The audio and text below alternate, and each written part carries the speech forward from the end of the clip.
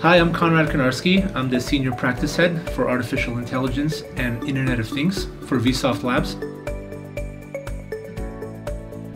So previously to Vsoft, I actually ran IBM's Artificial Intelligence Center in Eastern Europe and also headed their design thinking chapter. And a lot of that has come here to build out some of the very interesting artificial intelligence and IoT initiatives that were taking place.